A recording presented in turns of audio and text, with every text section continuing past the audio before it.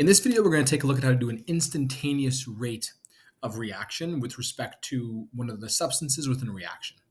So here we have a figure, same figure as when we did the example of the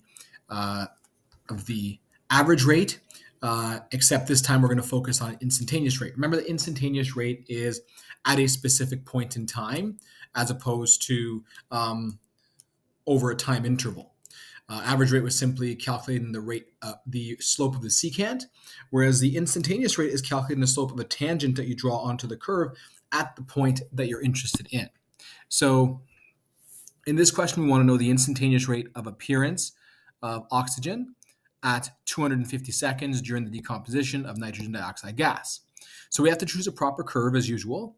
And here we have our curve, the oxygen curve, and we want to know what the instantaneous rate is at 250 seconds.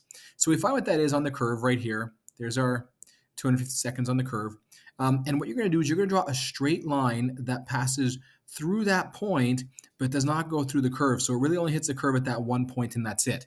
So it's already drawn in for you in this example. Your answers may vary a bit depending on how well you draw your tangent.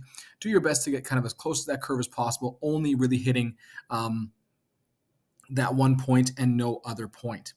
And then really to find the instantaneous rate of reaction at that point, all you have to do is find the slope of this line that you drew here by choosing any 2 points that will be on it. Make sure they're not points that are on the curve, because your line really should not be touching any other points in the curve. Theoretically, you could touch this point here, since that's the only point it touches, but it can't be any other point on that curve specifically. So this one's a bit difficult to estimate, but the estimation is sort of done for you. The change in y is over here, and the change in x is over here. And so this graph was kind of nice because it would have been very difficult to tell what the points were on the slope. You can always estimate, though, if you'd like. So for example, if I'm choosing a point, let's say over here, you're at about 325, and you might be at about 0.003 7 about, maybe a little bit less, maybe about 0.0035, something like that. And then you choose another point, maybe somewhere over here. And so if you choose that point there, you're at about, let's see, you're not quite in the middle. You're almost there, not quite in the middle. Each jump is about 50, so a bit less than 175, so maybe 170 about, 170. And then over here, we're at 0.0025. So you can always do that there. So you have your difference in height. And then if you're doing this, you have, let's say we said here we're 325 and 170.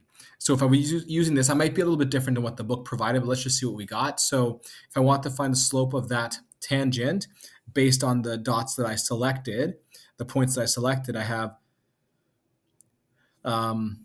my 0.0035 minus 0.0025 over the 325 minus 170, and my estimation may be a bit off, 0.0035 minus 0.0025 divided by, so that's going to be equal to 0.001, that's moles per liter, over the number of seconds, the difference, the change there, 325 minus 170 over 155 seconds, which gives us, so 0.001 divided by that there, we get about 6.4 times 10 to the power of negative -6. So that's the value I get there based on my estimation. It is very tough to estimate on this graph. You might have done a better estimate than I did. I would say this is a little bit too far off. But essentially, when you're doing this work, you'll be given better graph paper so you can make better estimates with the increments that you see here. And hopefully it'll get you closer to what the actual answer should be.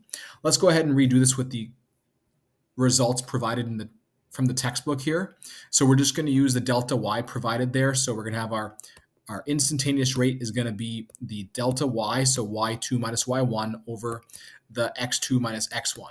So the one provided in the book is 0.0003 moles per liter over 75 seconds. And that's going to give us, so 0.0003 divided by 75, we get 4.0 times 10 to the power of negative 1, 2, 3, 4, 5, and 6. Negative 6 moles, liters, second. It was the same thing here. Moles, liters, seconds. So again, my estimate was a little bit off just based on this. It was kind of difficult to tell. You do want to practice estimating though. So for example, my trick would be right in the middle would be about, so if we're going up by 25 here, 0.0025, I should say, then in the middle would be going up by 12.5 or 0.000125. And then you can do little increments like that to make other more reasonable estimates. So here, when I made my guess, I was assuming I was roughly in the middle, but I'm a little bit less than that. So I put 0.0035 rather than 0.0037. Maybe it was a little bit lower, a little bit higher, so that's why my estimate was a bit off. But either way, if there's something that's difficult to tell in terms of your estimating of points, I typically would provide you with some data like they did in the textbook here. Otherwise, I would give you a reasonable graph paper where you can make reasonable estimates, and I would expect some variation because the estimates are a bit tough to do on images like this here. But at the end of the day, what we did here was calculated the instantaneous rate of the reaction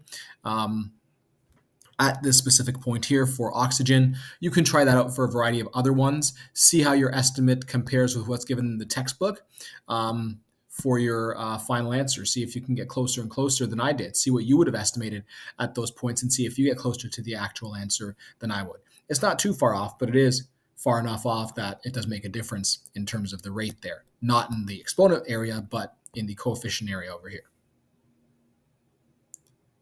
So now you know how to calculate the average rate of reaction and also the instantaneous rate of reaction.